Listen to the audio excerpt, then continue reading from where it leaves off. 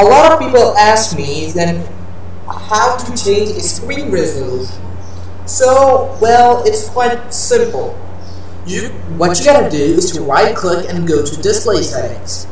In the display settings, you will see, when you scroll down, you will see display resolution.